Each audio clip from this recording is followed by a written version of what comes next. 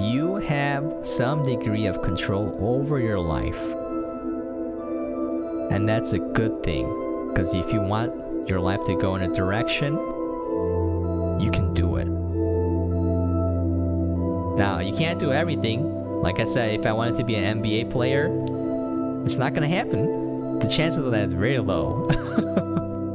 Maybe I can become a bench warmer or a towel boy or something. I'm not saying you can do anything you want. I'm just saying that the impetus for change is within your grasp.